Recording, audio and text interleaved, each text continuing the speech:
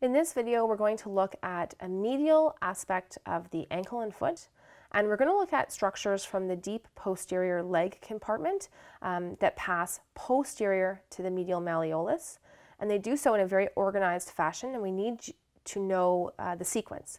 So we're going to show you that in this diagram.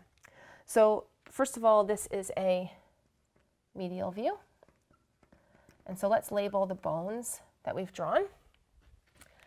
This is the tibia, which is articulating with the talus, sitting on top of the calcaneus. The talus also articulates with navicular, which then articulates with the medial cuneiform.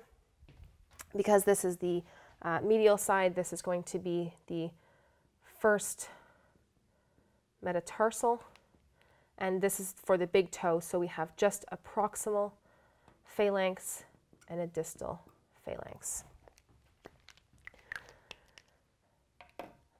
Now there are 3 tendons that pass behind the medial malleolus to enter into the foot.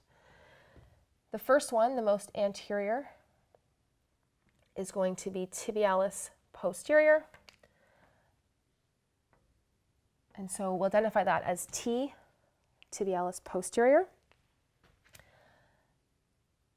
Right next to it, we have a muscle that will enter into the foot, traveling to the other 4 digits, digits 2 through 5.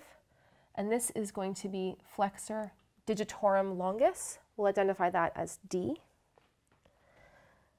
Next in the sequence is actually not a tendon, but an artery.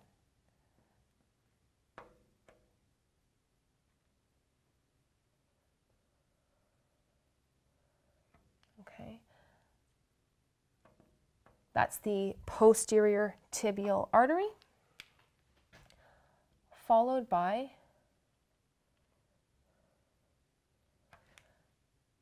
tibial nerve, and lastly, our final tendon, which will travel to the first digit, is Flexor hallucis longus, or H.